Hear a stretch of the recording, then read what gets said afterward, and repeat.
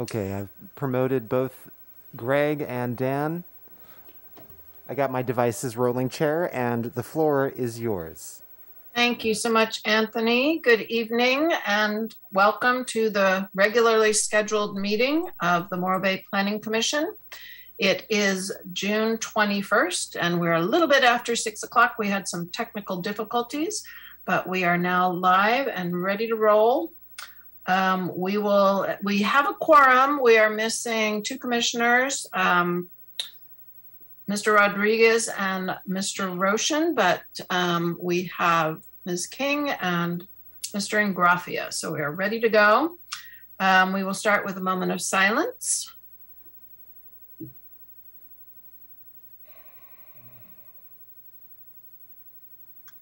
Thank you for that. And any planning commissioner announcements? Seeing none, we're going to move on to public comment. This is the time for comments on anything not on the agenda this evening or something for which you cannot stay until later. Anthony, do we have anybody in the queue for public comment? Thank you, Chair Stewart. Currently, I do not see any raised hands in the queue. All right, so we will move on to the consent calendar. We just have the one item, our current and advanced planning and processing list. Do we have any comments or questions on that? Nope. Okay. So the recommendation is to receive and file. We will do so. Moving along to public hearings. The first one, or the one and only, is B1, site location 2900 Alder Avenue, although this has been pulled. With a request that we continue to a date uncertain, but we will go ahead, have Ms. Hubbard introduce it and then go to public comment on that since it is on the agenda. Chair Stewart, I think we just want to continue the item, but we do, because we noticed it, we want to take any public comment that might be coming forward. So if you want to ask for public comment, then we can go from there. Okay, so we don't need anything from Nancy then. All right, so do we have any public comment on this item? Anthony. Thank you, Chair Stewart. Currently, I see Betty Windholtz with her hand raised. Betty, all right, you are unmuted. Thank you. This is Betty Windholtz. I have I think a question and a comment. One, I'm assuming this is the empty lot near the bar there that's right there on San Jacinto between Alder and Birch. And if that's not true, please correct me.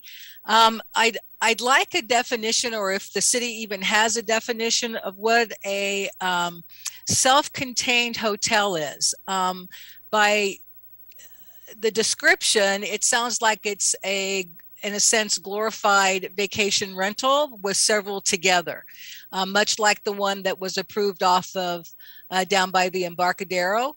On the bluff overlooking the Embarcadero, where there is no amenities in terms of a person who's there to answer questions or service people if something should happen.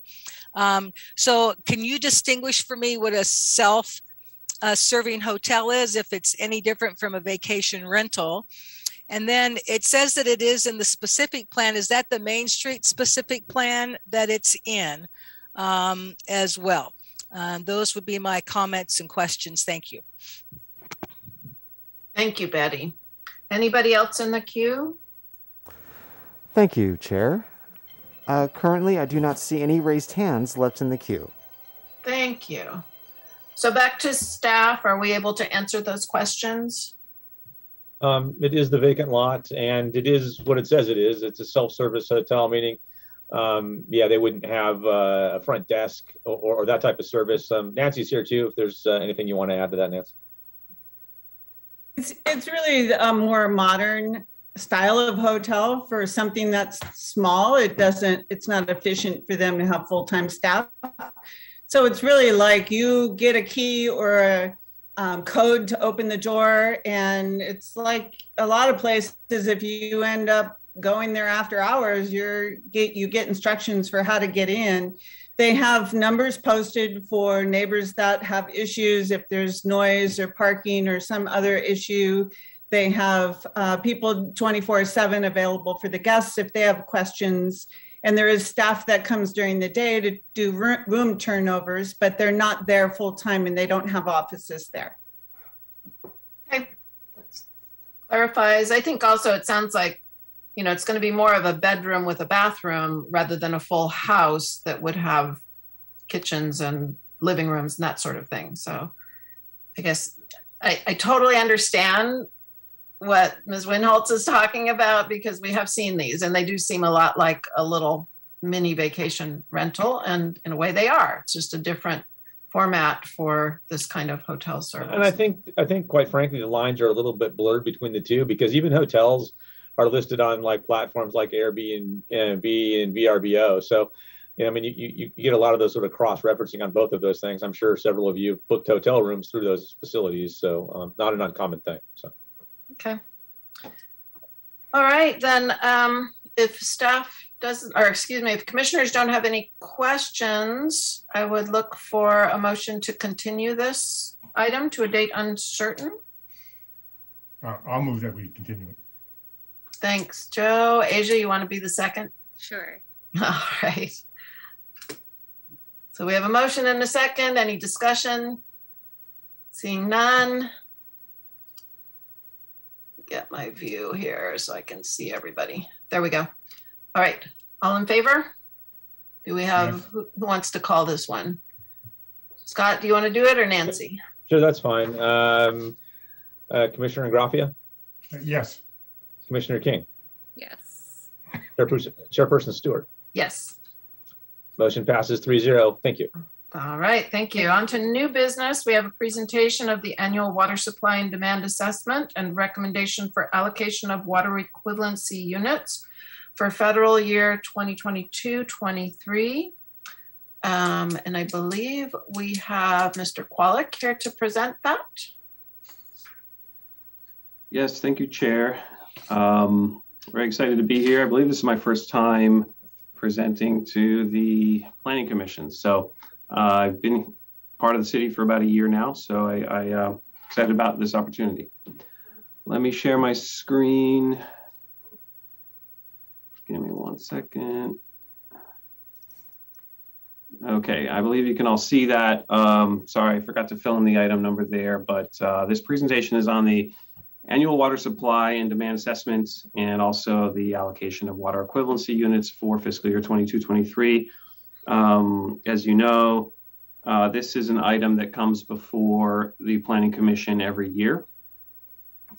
Typically, there was a different analysis of water supply and demand. We now have this new tool that's formally called the Annual Water Supply and Demand Assessment. That's part of our freshly adopted urban water management plan. So we are now using this assessment in order to inform recommendations about the WEUs. So moving on, brief outline here. I'll give a short background on the city's water supply. We'll go through our analysis in the water supply and demand assessment, as well as the associated water shortage contingency plan. And we'll talk about what that is. I'll go over some of our water strategies for this year, and then we'll talk about the water equivalency units and the recommended allocation by staff. So backgrounds. Morro Bay has two sources of water currently. We have state water and we have water coming out of the Morro Basin. So many of you know that the city is a subcontractor to San Luis Obispo County Flood Control and Water Conservation District. And that's how we get our state water. The state water goes to them first, and then we get it from them. They get around 25,000 acre feet per year from the state. So the city and 10 other subcontractors pull about 4,800 acre feet of that per year. And the city and those subcontractors also purchase around 5,700 acre feet as drought buffer. The remaining 14,500 or so gets stored by the district. I'd like to just go through this table because I think it provides some clarity. on kind of what this looks like at the county level. So here you can see Morro Bay is actually the largest state water subcontractor that's subcontracting under the district with 1313 per year. Pismo is a close second, and the rest are a bit farther back, but they're much smaller water districts. You may also note that Morro Bay also purchases a lot of drought buffer. We purchase 2,290 acre feet a year of drought buffer. That gets stored, if not used, that gets stored for us in San Luis Reservoir, but occasionally spills, and that's another discussion. For a total allocation for City of Morro Bay of 3,600 acre feet per year. Just like to note that the district has an unsubscribed allocation of 14,500 acre feet per year, as mentioned before. That the district also stores that water in the San Luis Reservoir, and that's going to become important for the discussion we'll be having here. So, and just to give you a map, we have the California Aqueduct running roughly parallel to the 5. It branches off to the coastal branch, goes through some pumps, gets treated at Polonio Pass, and then comes down Gravity. And we have the Choro Valley pipeline here that is the one that supplies Morro Bay. As you can see, the green represents districts that are subcontractors for state water. So there's actually not too many of them in San Luis Obispo County. You have Avila, Oceano, Morro Bay, Pismo. Small one up here. I don't know. I think that's Shandon. So outside of state water, we have the Morro Basin. So we have a well field that has 6 wells. It's around the Lila Kaiser Park area, and we're permitted currently to pull 581 acre feet per year. The water in the basin does have nitrates, and that means it must be treated through our brackish water reverse osmosis facility, which is pictured here. During that treatment process, we lose around 25% of that water. So I believe it's somewhere around 450 acre feet per year that we're permitted to take out of the basin once treated.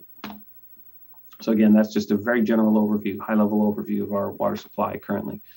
We'll jump into the water supply and demand assessment. So this is a California code requirement now. We have to submit it to Department of Water Resources once a year on July 1st. And it is an evaluation of our utility's ability to reliably provide water for the current year that we're in, plus 1 additional dry year. So we have to assume an additional dry year in this analysis. So this year, we have a pretty low allocation from the state for state water. We only have a 5% allocation, which is 180 acre feet to us. And we get that by adding together our 1313 allocation plus the drought buffer that we purchase, and then we multiply it by 5. That's how the state works with the formula. We access our own stored water from San Luis Reservoir, as well as the district stored water. So as I mentioned before, the district is using this 14,000 or so acre feet per year and storing it.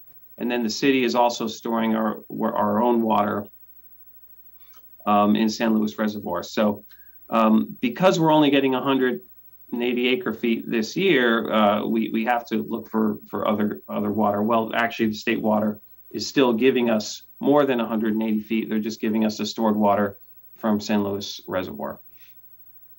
That water is not an infinite source of water for the city or for the district in general.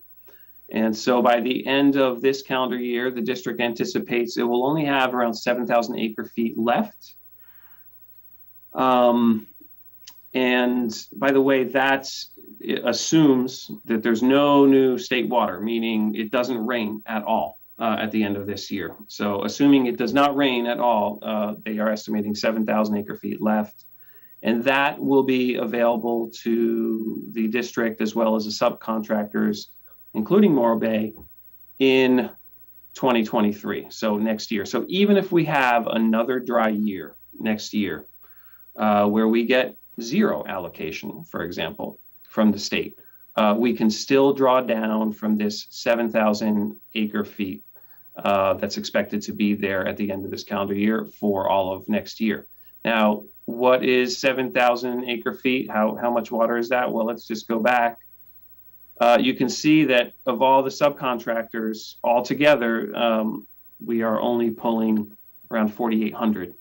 So just by the math, we do expect to have enough water for all of this year and all of next year. And again, that assumes no rain, no anything for the next year and a half.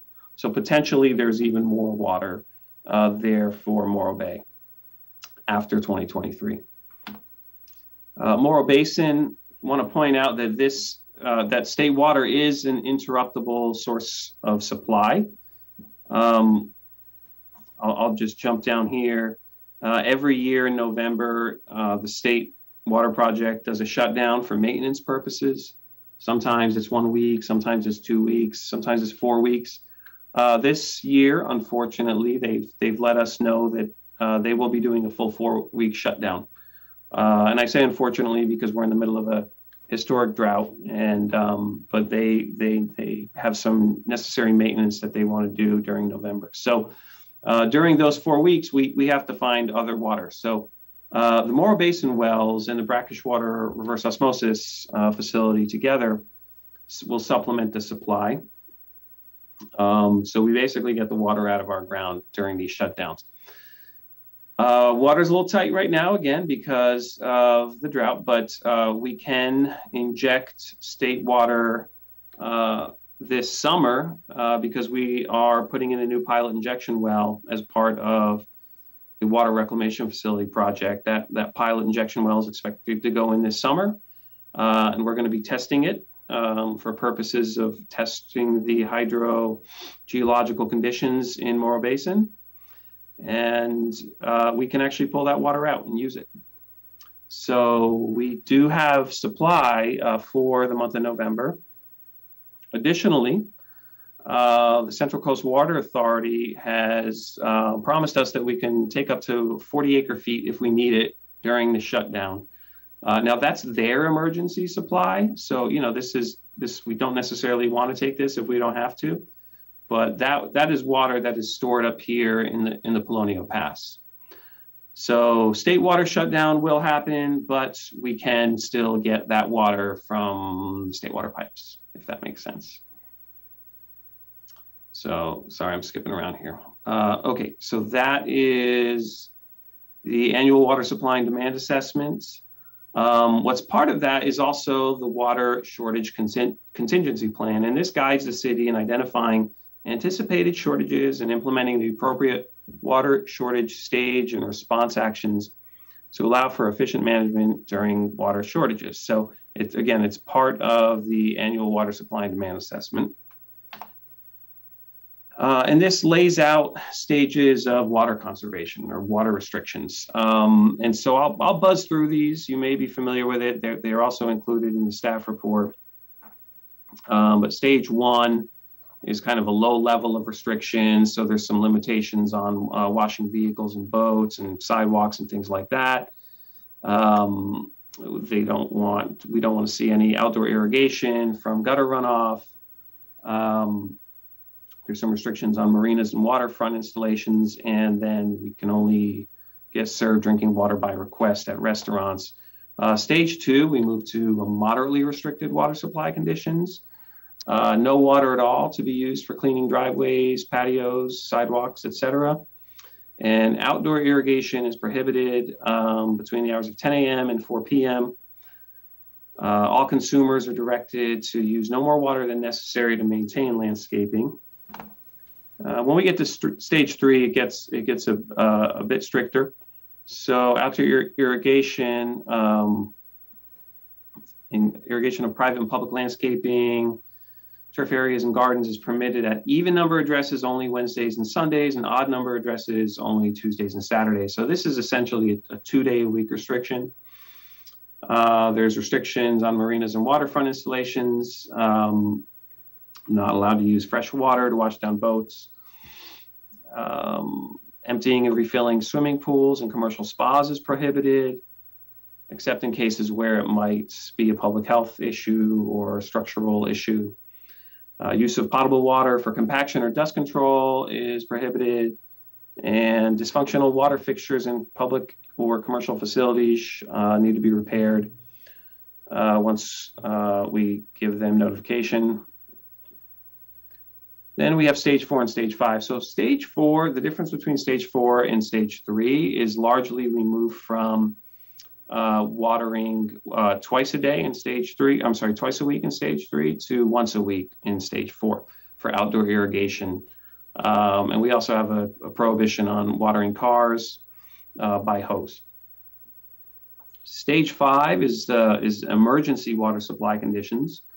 And under emergency water supply conditions, the city council can essentially impose whatever water rationing requirements are necessary for us to maintain health and safety water rations for folks in the city. So those are the 5 stages. I'd like to talk a bit about what some of you have heard in the news about state requirements for water conservation and what we've been doing. So earlier this year in March, the governor requested a 20% reduction in water use compared to 2020. And then in May, he came back and added some more aggressive conservation measures. No more watering of non-functional turf. Non-functional turf is basically medians. Your lawn is not non-functional turf that has a function, but anything that's being watered that doesn't have a function is now banned from being watered. So what have we been doing? Well, actually, since July 2021, we voluntarily went into stage 3 of our water shortage contingency plan, and we've been in there ever since. And so currently we are in compliance with what the governor has asked with regards to restrictions. However, we have not yet met the 20% reduction compared to the year 2020, as the governor requested earlier this year. We're not alone in that. Actually, statewide water usage is up 19%. And it's worth a very brief discussion talking about why that is. So as a baseline year for comparison, 2020 is very problematic, most obviously because of the pandemic. The pandemic caused a lot of changes in our economy and in our behavior. In the beginning, people traveled less. They didn't go to restaurants. They were home. They weren't in the office. And so based on our review of some of the data, even from Morro Bay, you can see that in the year 2020, water usage is a bit out of whack from one month to the next. And so there are times, for example, this year where we've seen that we are 20% above our water usage in 2020, but then other months where we're actually below it. And so it's that kind of inconsistency and like a zigzag chart of usage in 2020 that is just problematic for 2020 to be used as a base year.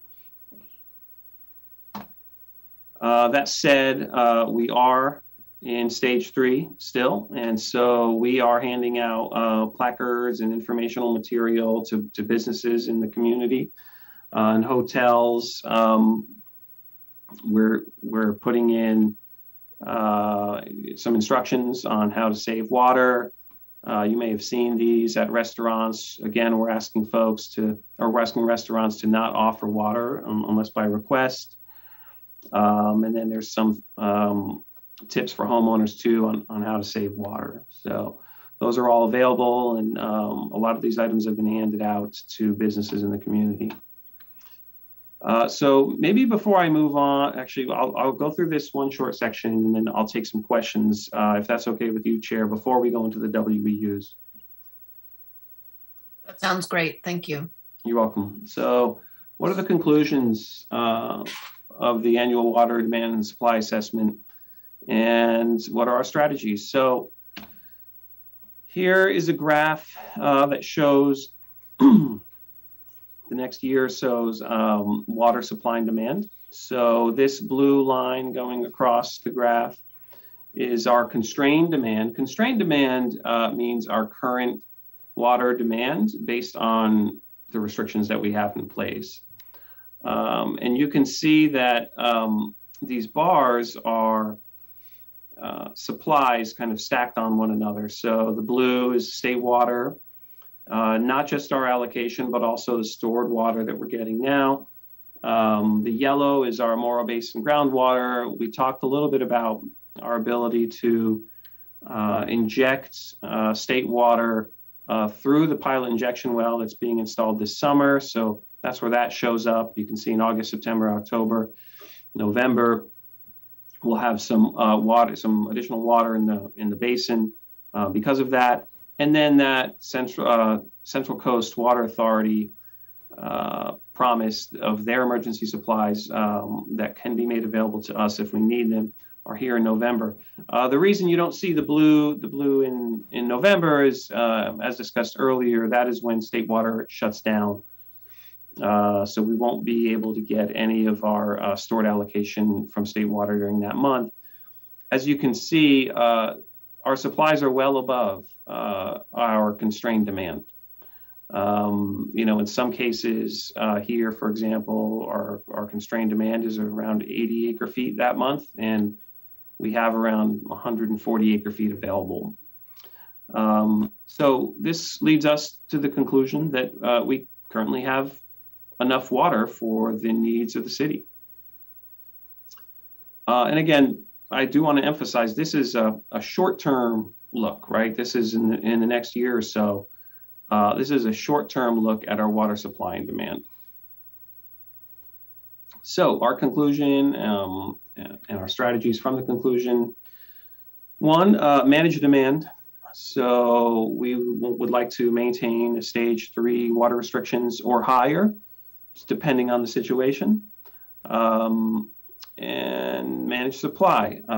We plan to utilize city and district stored water, stored state water to meet the majority of the anticipated demand in fiscal year 22-23. We'll supplement with the Morro Basin through that state water injection, through the pilot injection well, to provide additional water during the November shutdown. And also, we will have the reserve water available to us from the Central Coast Water Authority as a backup supply. So that is our kind of roadmap for the next 12 months or so. So before I go on to water equivalency units, are there any questions?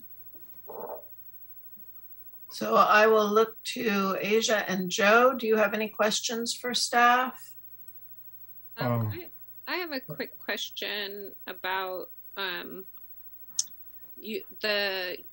our water usage in 2021 compared to 2020. If 2020 isn't a good baseline, have you guys compared it to 2019 and seen how that compares? I will. I think I have Damaris Hanson on the line who could answer that question better, but I do want to say the reason we're doing 2020 is because that is the governor's request. But Damaris, if you're there, can you chime in on whether or not we've compared to other years? I know you and I have looked at tables together. Yeah, we have looked at it compared to other years. We've compared it to 21 and we've compared 21 to 2019. It's a little bit higher than 2019, but it's not significant, and it doesn't jump around as much either. It's just that 2020 is kind of a strange year to compare to, and that's what a lot of the cities have been kind of complaining about as well. That it's a tough year to compare back to. So it is, our current usage is a little bit higher than it was in the past in 2019, but it's pretty minor. Not 20% higher. Not 20% higher, no. So my second question is, what happens if the state water project, if we continue to have, not just one more year of dry years as you look at in your presentation, but 3 or 4 more years, and the state water project continues to give low allocations or even decrease the allocations. Yeah, that's an excellent question. And I'll answer that first by saying that as discussed earlier, at the end of this year, we'll have 7,000 acre feet, not only to the city, but to the city and the other 10 subcontractors. And so we are more or less guaranteed an additional calendar year of that state water. There's still anticipated to be more left after that for 2024. And in looking at it, you know, we would supplement our that allocation with the water we have in the Morro Basin. In 2025, we anticipate recycled water will be online, and that will provide additional resiliency to our groundwater basin, because we're going to be injecting purified wastewater into the ground and then pulling it up and treating it and putting it into the water distribution system.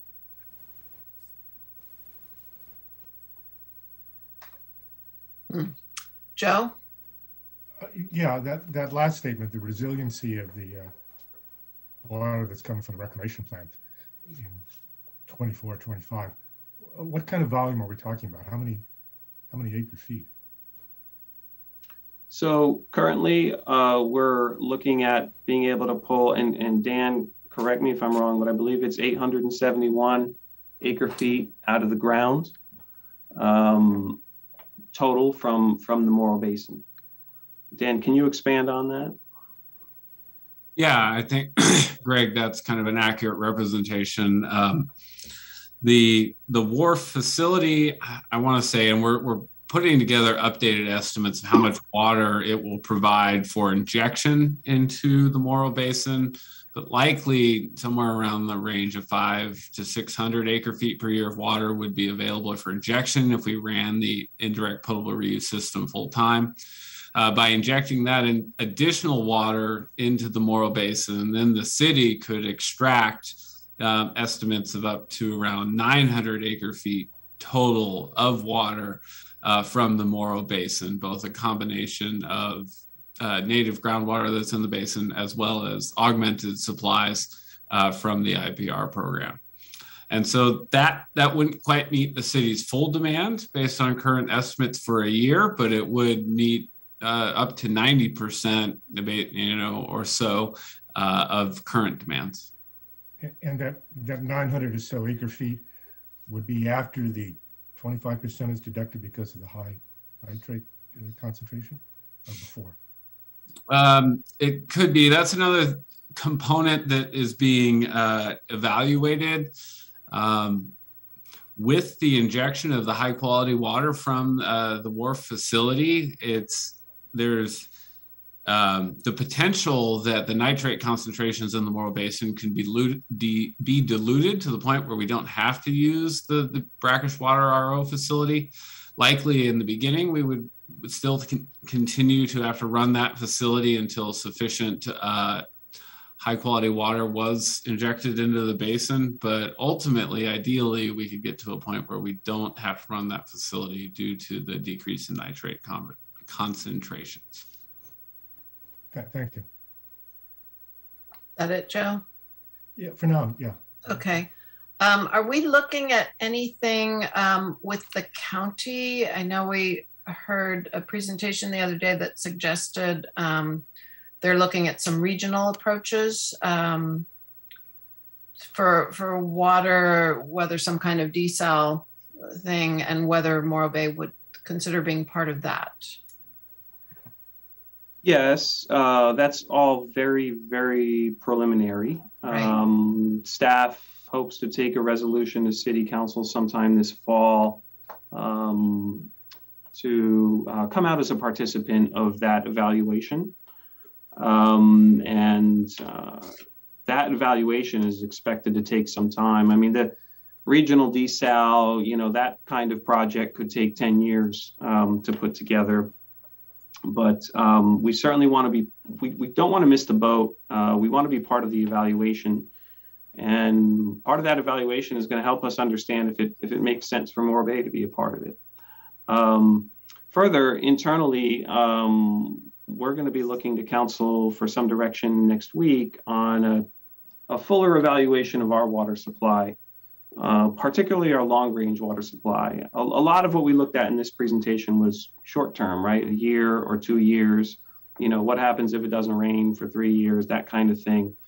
And those are important questions, but staff has an interest based on community input and input from the PWAB and the council, as well as some community groups.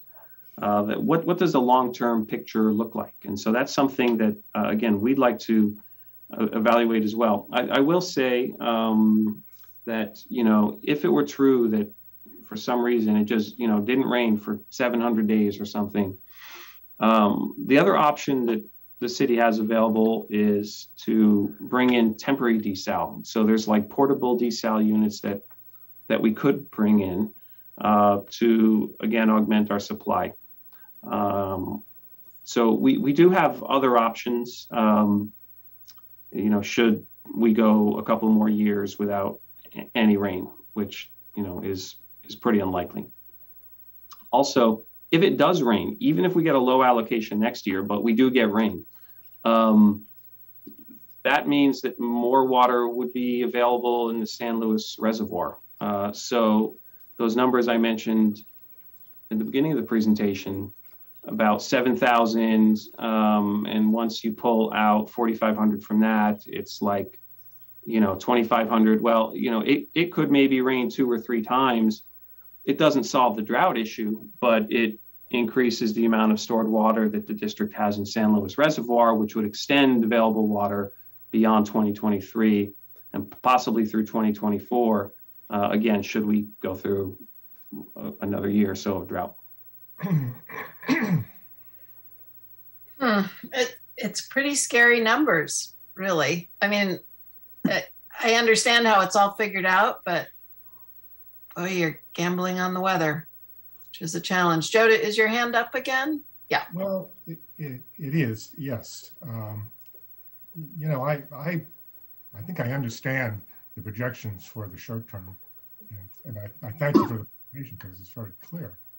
But the long-term issue is, you know, clearly an issue, and you know, the elephant in the room is, you know, we characterize this as a drought, and the underlying assumption is it's an unusual situation.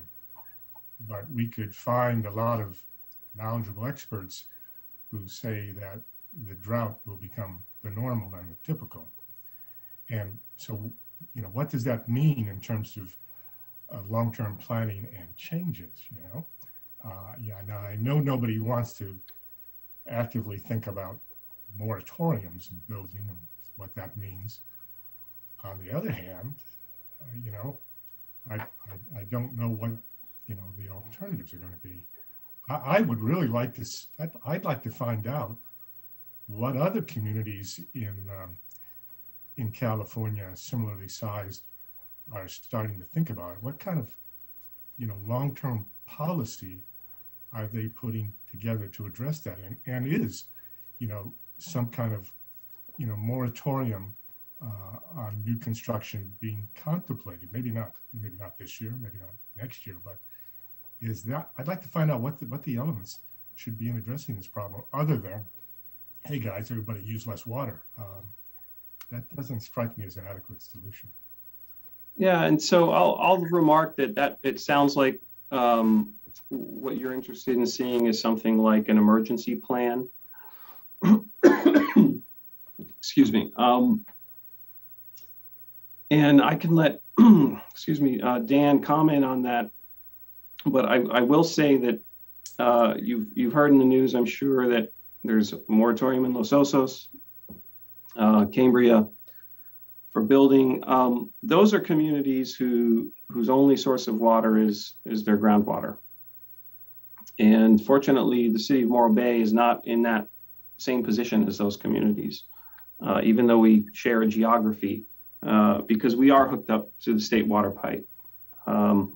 And interestingly, drought conditions in San Luis County, for example, are certainly, that's certainly something we follow and take very seriously. But the source of the majority of our water is not from San Luis Obispo County. It's from snowpack in the Sierras that comes down into the Delta. And so, it may be possible, for example, that Southern California or San Luis Obispo County experiences an extended drought, but Northern California doesn't next year or the following year. And there are, every community is in a different situation based on their water supply portfolio. And so I want to just suggest that we should all keep that in mind. We need to base our projections, expectations, concerns on what our water supply portfolio is, because a lot of what's in the media is related to other communities that have very different water supply portfolios than we do. Currently, at least over the next 2 years, we're in a pretty good position. Time will tell about weather and things like that, but right now, because of state water and because of recycled water coming in a couple of years, it's not quite doomsday at this time. Dan, do you want to comment on what other communities are doing in terms of building moratoriums or what their emergency plans look like? Yeah, I can add, Greg, that I would agree. Like you said, every water utility has a unique water supply portfolio, and the ability of that portfolio to provide water during extended droughts differs, and that is very important, critical information in assessing your ability to meet future demands. The standard practice that we have in California right now for assessing supply demand is established by the Department of Water Resources in the Urban Water Management Plan. And so the city recently updated its urban water management plan in 2020, and we'll be updating it again in 2025. The urban water management plan is a long-term water supply planning document and the requirements of preparing that plan is for a water utility to look at its not just its supply demand balance in the near term, but also to look out 20, 30 years and project what the future supply demand balance is anticipated to look like. And also to project, how that agency's water supply portfolio's future water supply demand balance is projected to be in an extreme drought situation. A 5-year consecutive dry period is the criteria that DWR requires for assessing an agency's ability to provide water. And so, I think it's really that long-term planning approach that is critical for agencies to not just understand whether or not they have enough water for their current customers in a current drought, but really what does that long-term picture look like with potential increased demand with additional development, but also with potential increased supply availability or resiliency provided by new projects. So for example, right now, when we look at near-term water supply demand for Morro Bay, we're really looking at state and Morro Basin supplies. And but when we look out into the future, we start incorporating the IPR project and the additional water supply benefits and resiliency that provides the city. And so I think it's a great question, and I don't know if we're done with this topic, but it would be a great segue for the rest of Greg's presentation, where we look at some of the UWMP and the long-term supply analysis that was done within that document to help inform these growth decisions. Thanks for that, Dan. I do see another hand up, and just a quick question for you. what year are we considering ourselves in terms of droughts? I mean, it feels like a long time since we've seen significant rain. So are we in year 2? Are we in year 3? Where are we considering, where does the state consider Central California right now?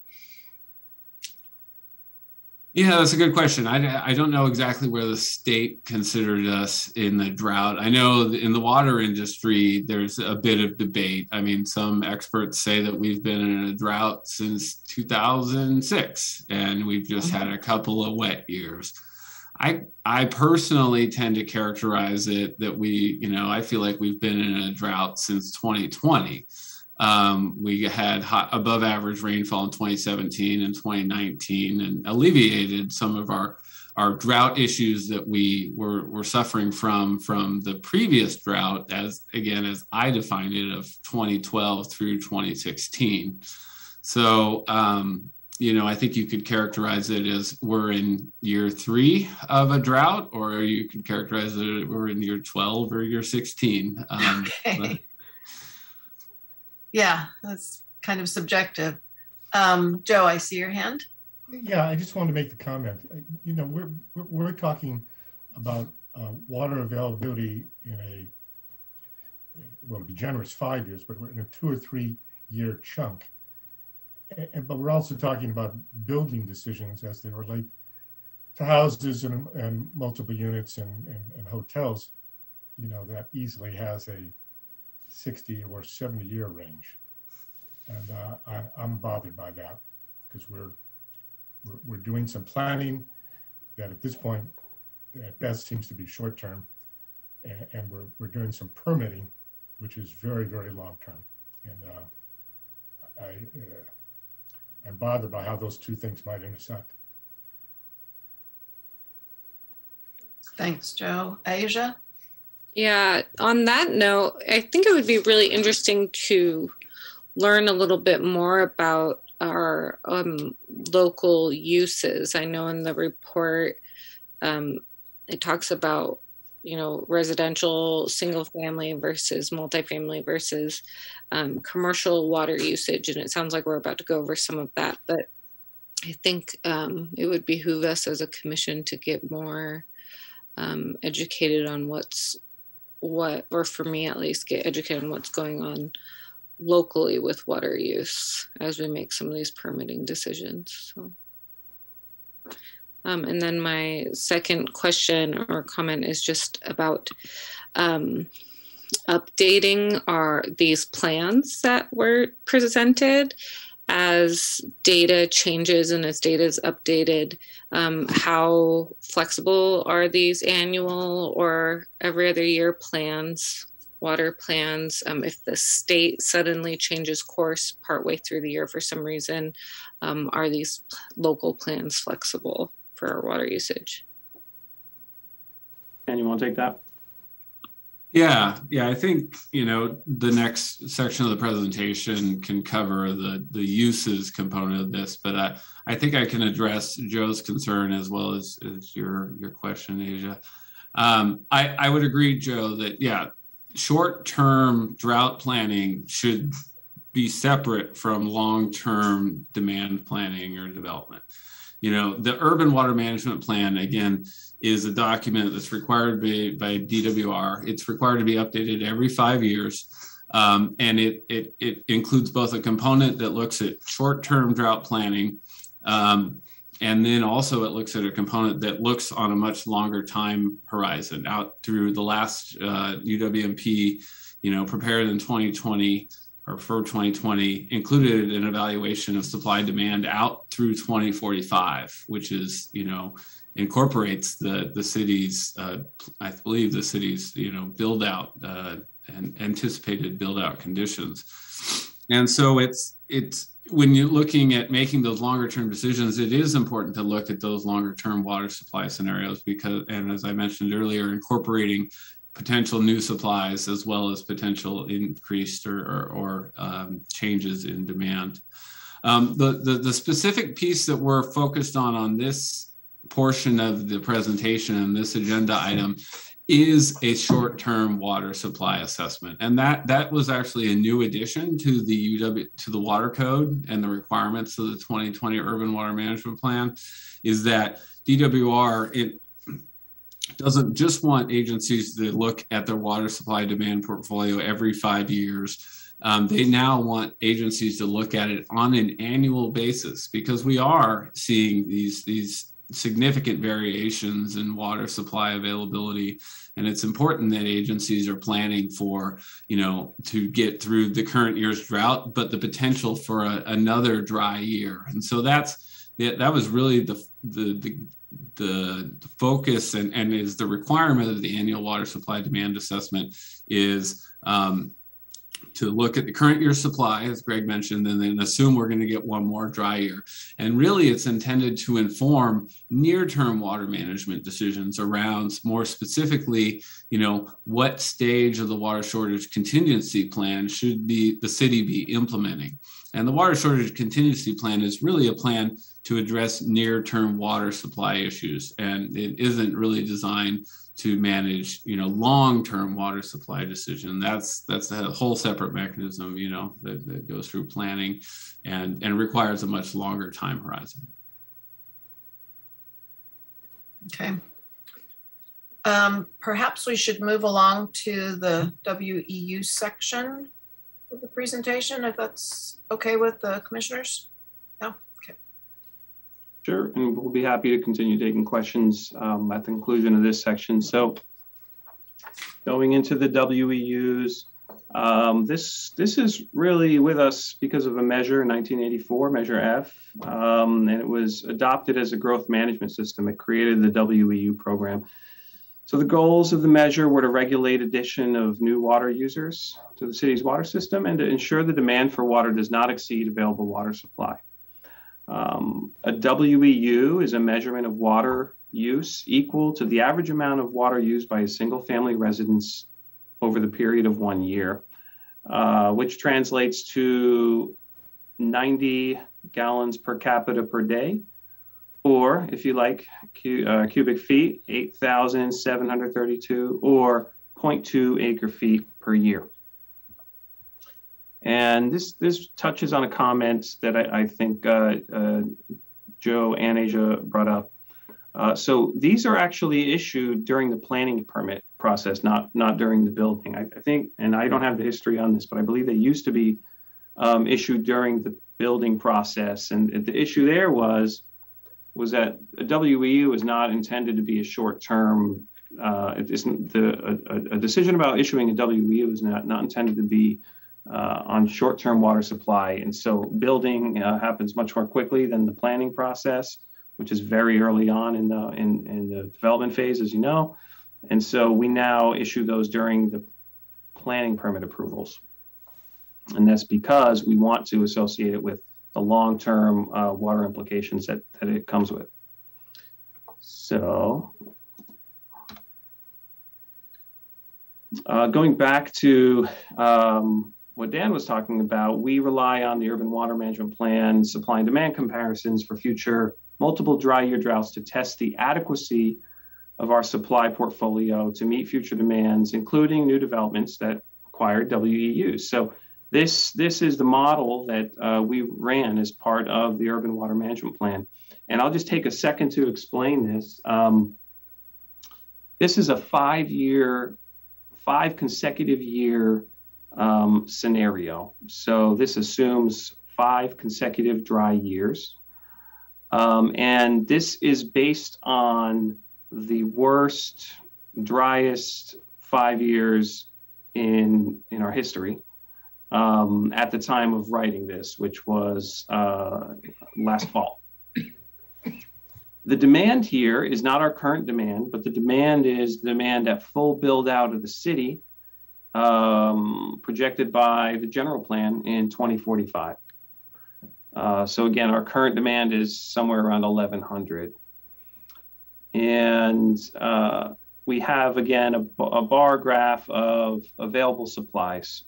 So the gray is state water at our 1313 acre feet per year allocation. Then we have stored state water and our groundwater. And so, again, this is not right now. This is not our current situation. So IPR, in theory, could be applied any year that it was necessary, but this is based on, in our history, the 5 driest consecutive years. So in this scenario, with IPR included, year 1, we're doing just fine. We're getting our full allocation from the state. We also have stored state water and our groundwater. Year 2, our state water allocation goes down a bit, about 70 or so acre feet. And we have less stored water available. Our groundwater is the same. Year 3, we're down to 180 acre feet from the state, but we have plenty of stored water still in year 3. And we can supplement with our groundwater. And year 4 is really the test year. In the model, we have now 721 acre feet coming from the state, but no stored water. And then we have 407 out of the ground, and then the augmented supply with IPR, recycled water.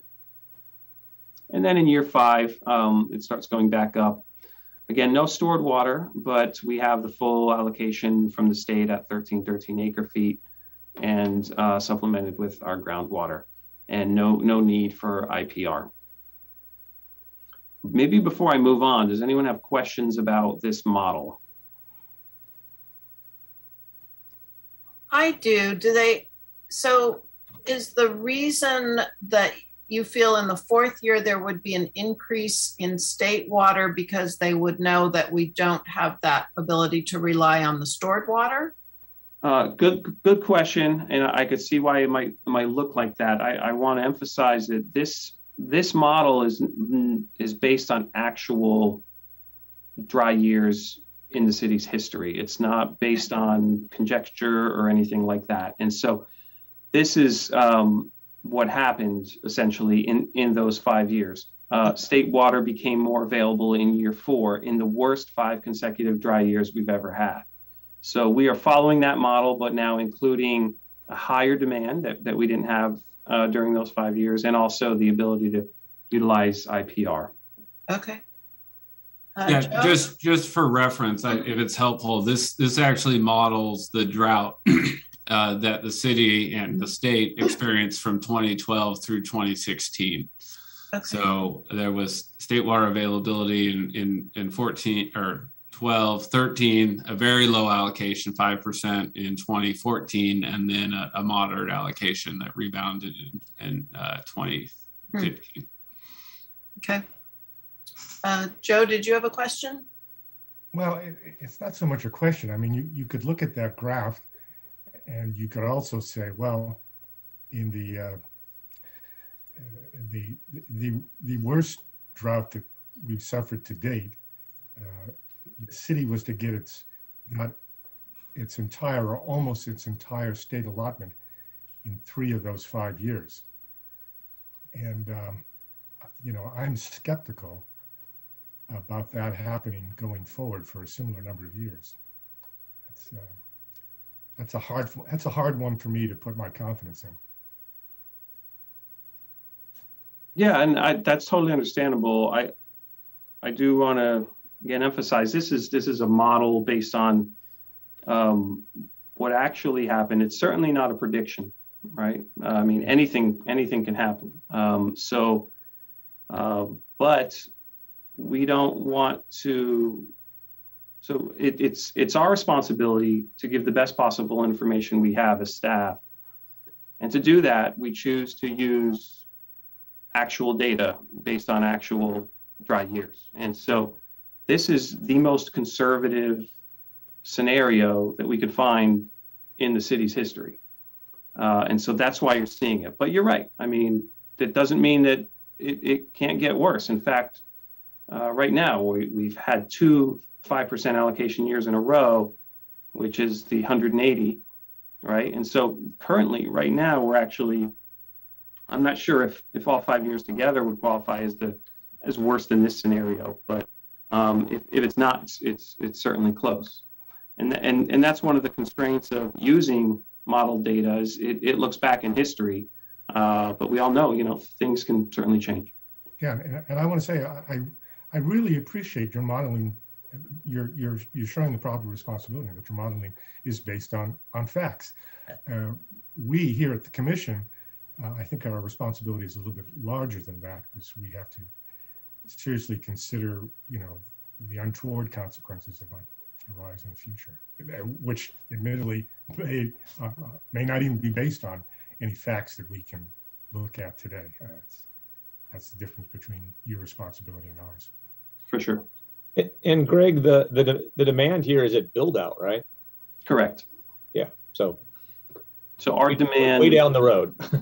Our demand right now would be, around here. So with current demand, we may not even hit IPR in that fourth dry year. Because if you add these two up, that's 1128, and that's right around our current demand, our annual demand. So is IPR only used in as like a last case scenario, or? Currently, that's our planned approach. Yes, and that's because of some of the operational costs associated with IPR. Okay.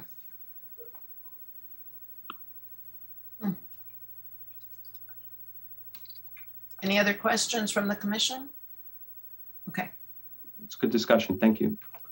So staff's conclusion and our recommendation is that for the next fiscal year, the city allocates 50 WEUs for residential development and 65 for commercial development for a total of 115.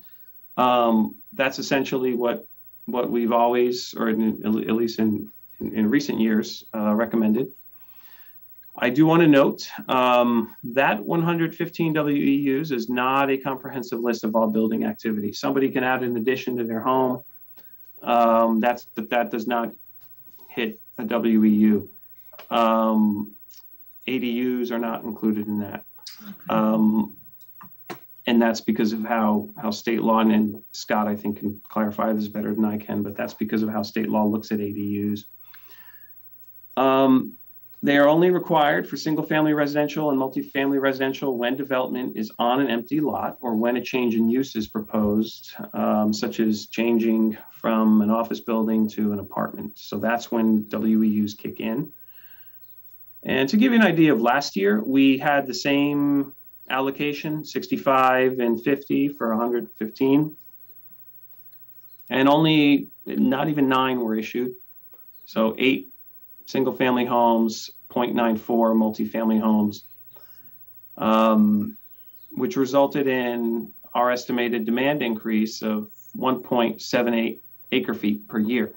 So we, on the staff side, look at that in context of something like this.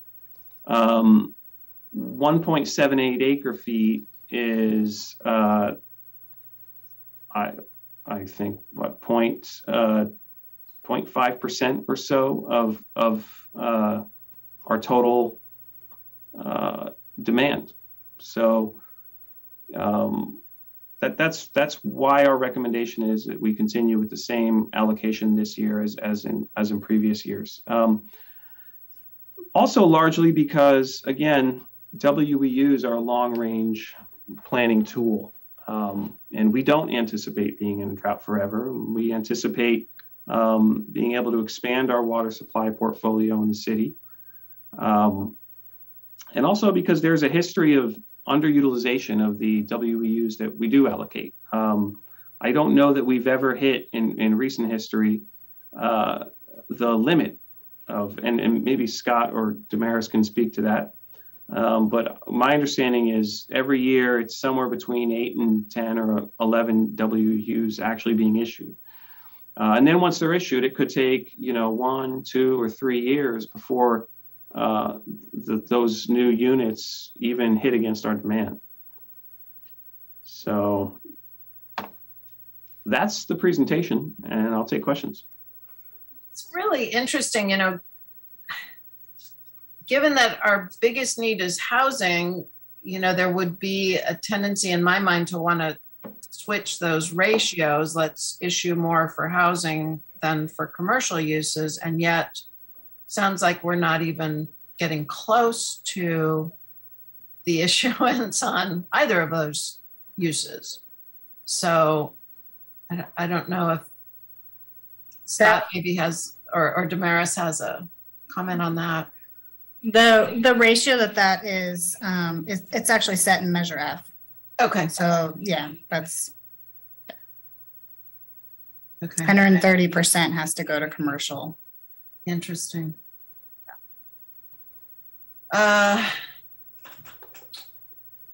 Joe, your hand signal is up. Do you have a question or? No, actually I don't. I just don't know how to put that thing down. Okay. I'll see if I can fix it. Any other questions for staff on any of this? And then we should open for public comments. I guess I'm just wondering if everything, what would be our projected number or our projected use if everything that's in the planning queue were built this year by some miracle? If we know that number. You're on mute. We have to get back to you on that. We don't have that information available to you. But presumably, a lot of those things that are in the queue were already awarded the WEUs, like the big hotel on 41 or Atascadero Road, housing development on Atascadero Road. Those have already been awarded WEUs, and they're not online yet, which was one of my questions too. How do you judge that? But the WEUs for both of those things were already allocated because right. we moved to, as Mr. Kwolek said, we moved away from allocating them at building permit issuance to allocating them at planning permit issuance. So in either instance, and that was a few years ago that we did that, those projects would be picked up in either one of those scenarios. Yeah. That was a smart move, I think. It helps for future planning. Yeah, and okay. That's why it was done. So yeah. So let's open this up for public comment. Anthony, do we have anybody waiting for public comment on this? Thank you, Chair Stewart. Currently, I see Betty Windholtz with her hand raised. All right. Okay, Betty, you are unmuted. Thank you. This is Betty Windholtz. I'm a math tutor by trade, so I want to throw out a little bit of numbers. And I first want to thank Mr. Kwolek for answering some of my questions and put some of this together based on that, and then might have a few more questions. But if you consider for this year, 180 acre feet from state water, and if we take the 40 from the CCWA, and if we use the full 435 from the Morrow Well Basin, and we take the full 238 acre feet from the reservoir, we're at 893 acre feet, which is just under 900. But as it was mentioned, we use 1,100 per year. So we would have to borrow 200 acre feet for this year.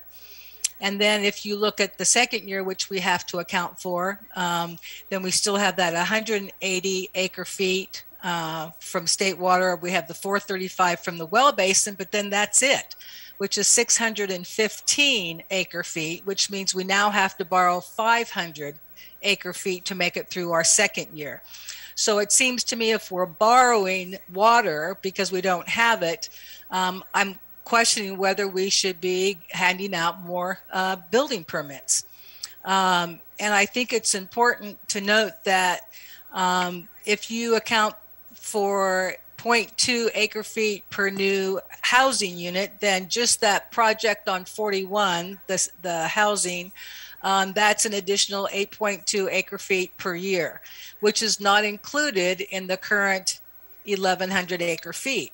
So how much more acre feet is that 83 room hotel with a swimming pool, with the new vacation rentals buildings that are really sufficient hotels or whatever you want to call them.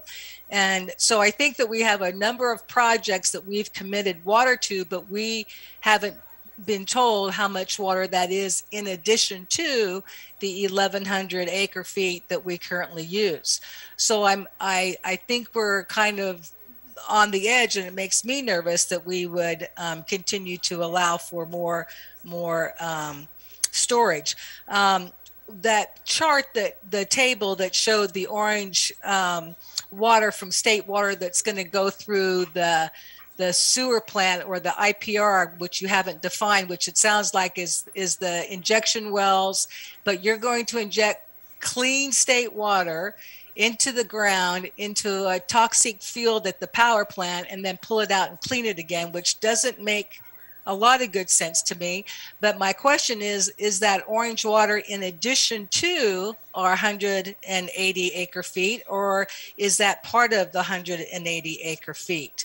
I also would have the question that acreage that's available from the district and storage, I'm assuming Pismo and other agencies are going to want to draw on that water. And I would not be surprised if the county or the district then wants to up how much they're going to charge us for this extra water. Maybe they won't, maybe they'll be kind.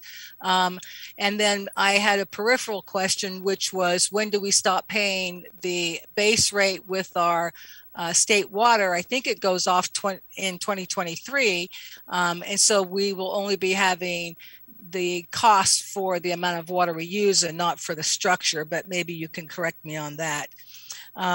So those are my concerns, and those are my figures, and those are things that I would encourage you to at least reduce the WEUs, if not allow any, because I think we don't know how much water we're using.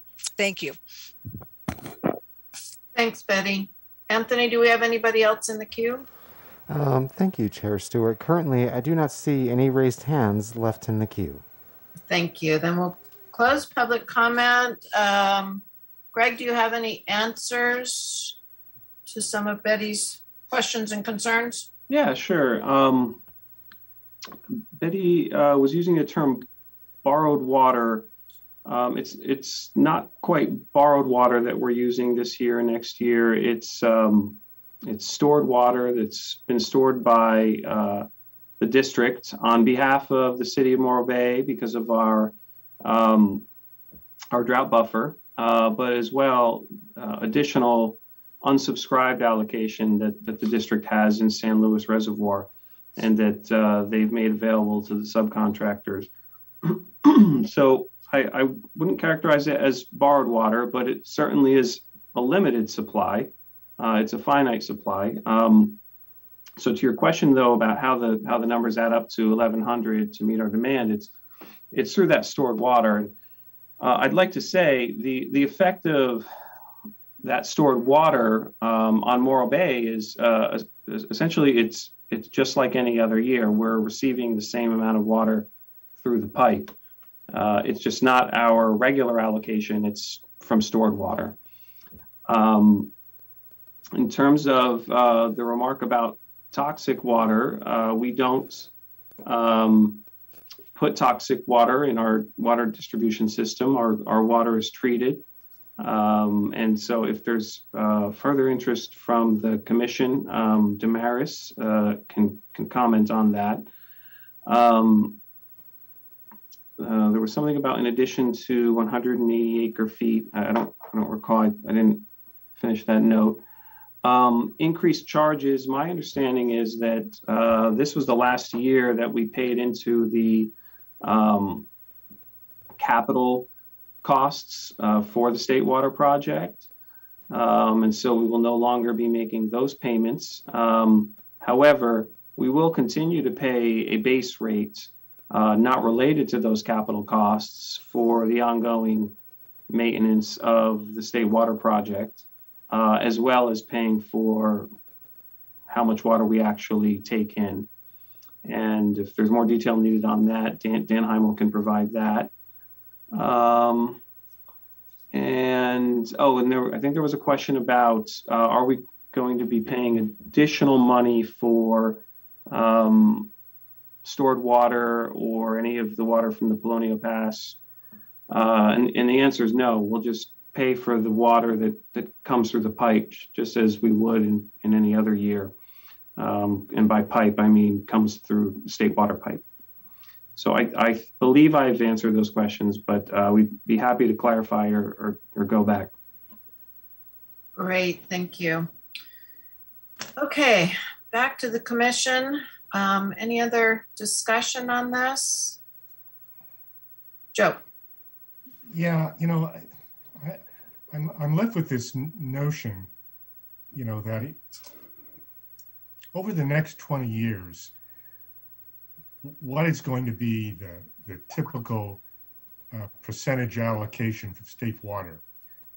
And over the next 20 years, how many drought years are we going to experience in California? And unfortunately, no one has any idea as to what the answer to those two questions are going to be. The only thing I can say about it is that, you know, Morro Bay and indeed the Central Coast is such a small actor in a state that's dealing with those problems, that's as big as California in terms of acreage and as big as population as in population and acreage. You know, the problem is going to get addressed and maybe solved, but I don't know if it's going to be done in a timely fashion. And I'm afraid that, you know, Little Morro Bay isn't going to have a whole lot of input in what that solution is. I just, you know, I mean, I could imagine, you know, the state of California, you know, having to deal with, you know, farmlands that can no longer be farmed and food production going down and the inflationary price of various food commodities and all of that stuff. And, you know, what if this, you know, the state just says, well, from now on, you know, the permanent allocation is 10%. Okay. I don't know. I don't know what we're going to do about this. No, I'm rambling. Yeah, no, it's okay. It's a really daunting prospect. One thing that I can say is looking at what we have allocated in previous years and what we've actually built, we are drastically below our predictions of what we felt we had. The other thing that I appreciate about this process is that we see it every year. So, you know, we can look at it and say, okay, we've had some good figures, some good science that suggests that for the next year, we can continue to make these allocations, but we're going to look at it again in 12 months. And, you know, we may not be able to say that in 12 months, just depending on how this year goes and what the future predictions are. The fact that that ratio and the amounts are sort of mandated, we are stuck with that. But I do think, like other communities, we may hit up against, we have to do more drastic conservation. Yeah. And I think, you know, at that point, we will be dealing with that as a community and as a county, hopefully with some more regional solutions. Maybe the solution is simply that. More drastic efforts will be self-evident, and they're not self-evident at this point. Well, and even with farming and food, some of the kinds of farming and food we do in California is completely inappropriate for our climate. So, you know, there's going to have to be some changes in that and how it's done and what kinds of things are done. Yeah, enormous political questions with right. All the influences that are brought to bear on those political questions. Right. Asia, did you have any comments? Oh, I mean, nothing more except to say, like, to agree with what you guys are saying, and that because we get state water, we're part of a state community. Mm-hmm. This isn't just about Morro Bay and the water we use, right? It's about what's going on statewide with our water. So. Mm-hmm. And Greg, did you have any further comments? I saw you turned your screen on. Yeah, I mean, something we didn't talk about in the presentation is as you're all pointing out, is that this is a California problem. I'd like to zoom out even further. I mean, it's a problem across the American West. And you've probably all saw the article that someone sent to the commission about the Colorado River and the challenges there. You know, we don't get water from the Colorado River here in Morro Bay, but that affects, I believe, 7 states. There has been some congressional hearings about the drought in the West. So there are certainly a lot of challenges ahead. I think that the city of Morro Bay we are doing what we can in terms of what's in our control to ensure that we have water resiliency and reliability in the future. So one example of that is, of course, recycled water, the recycled water project that we expect to go online in early 2025. And what we'll be taking to council next week is the very, again, preliminary stages of a discussion about what should our long-range water supply strategy be? Should we be looking at entering into desal? Should we look at partnering with neighboring agencies? There may be opportunities, for example, to store some of our water locally and draw it during wet years and then draw it during dry years that we're currently not taking advantage of.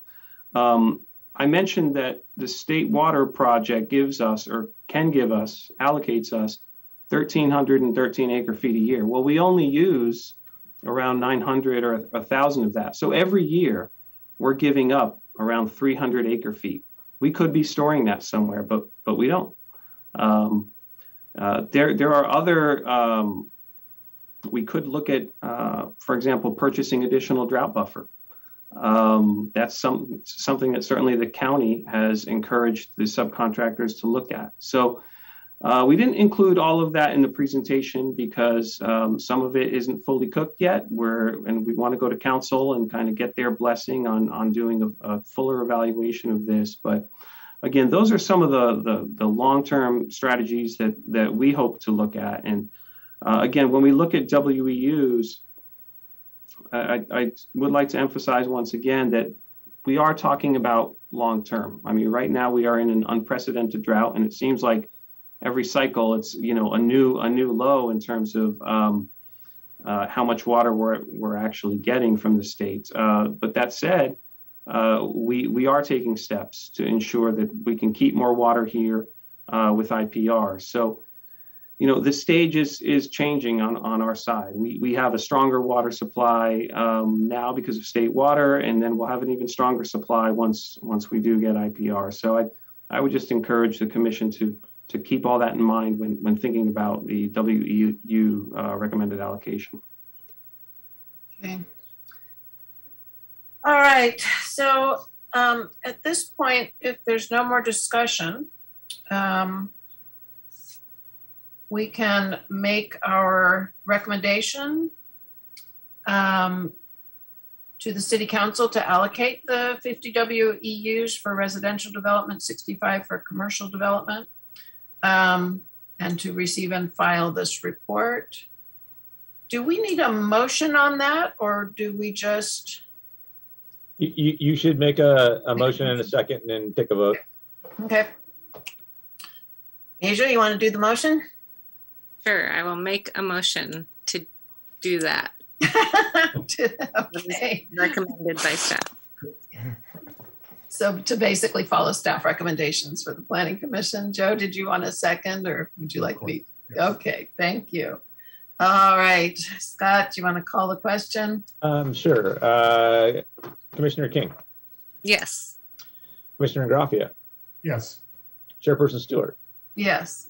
And I would really, thank you. I'd really like to thank staff for all their work and their reports, and also both you, Greg, and forgot to mention Nancy before on the previous item, the responses to the public comment is actually super helpful because that answered a lot of questions that I had, and I appreciate the thoroughness that both of you went into with that.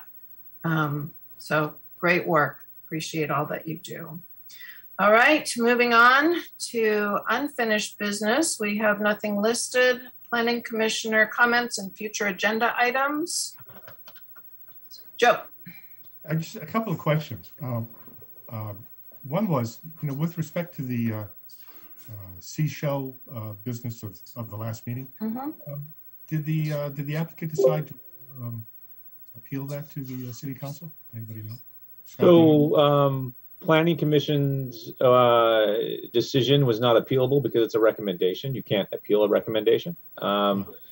We talked to the applicant and, kind of looking at what our next steps might be on that and whether they want to move forward to the city council, whether they want to withdraw their application. They've given some indication previously prior to going to that hearing that they might just build the houses the way they are, 10 lots. So we're kind of going through that process right now. Okay. And then the other thing is the business of the commissioner's written responses to the additional community benefit report. Are we going to see the written responses, or only if I've provided the written responses? Oops. Yeah, mine. You're calling out your fellow commissioners there, Commissioner Graffia. Yeah, mea culpa. Yeah. I wondered, I'm patient. And again, sometimes I skate around what may or may not be appropriate. So please, Scott, jump in if I'm saying something inappropriate. But when we had the people from Vistra make their presentation to us, I had an impression, but I'm not positive of it. But I had an impression that what Vistra was saying from their standpoint was that they would remove the stacks and the superstructure, and in exchange for building the storage facility, and at this point, that was pretty much it. But I don't know what the city's. First of all, I don't know if I properly discerned that or I was missing something, and then I have no idea what the city's position is with respect to that. Is there? So that is simply part of the equation, is them taking down the plant and the stacks, and they, on their end, perceive that to be the desire of the community and certainly the council, because the council, directed the stacks to be taken down. And I don't think they have any desire to keep the actual plant building, and so they've included that in the project description for the battery project. So it's part of the environmental review that we're going through now. It's become part of the project description for the environmental impact report. I guess what I'm asking is, I would suspect that the city wants more to be done, but I don't know that for a fact. Would it be possible to have, a responsible council person sort of talk about what their approach to this is, or?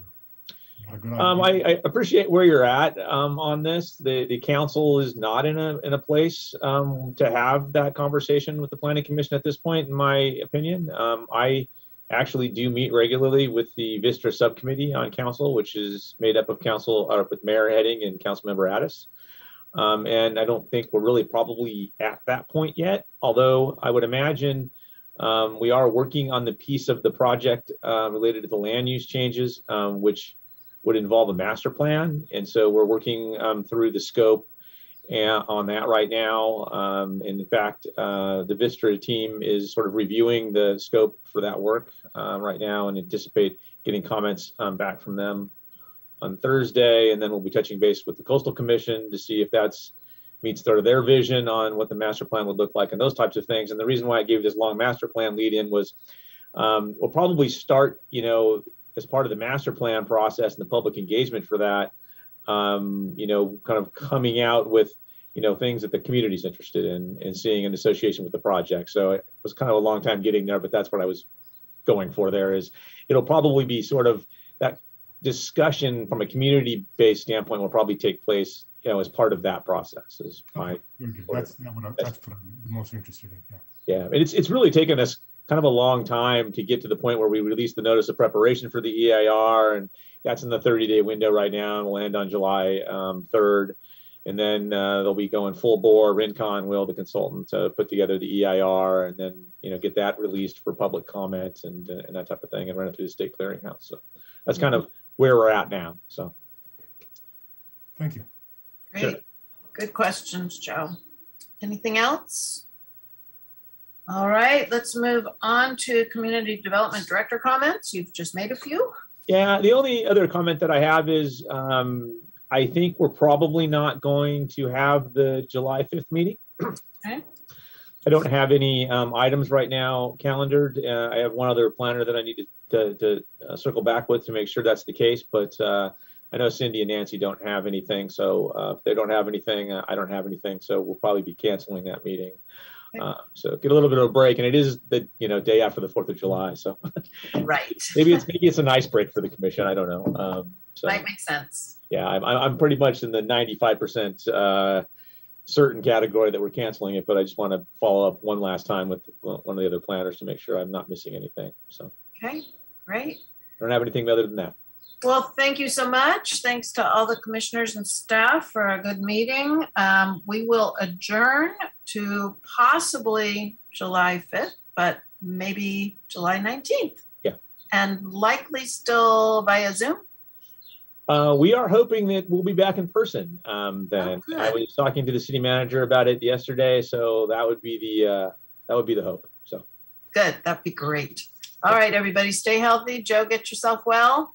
Yeah. And we will see you as soon as we can see y'all. Thank you. Thanks, everybody. Night. Night.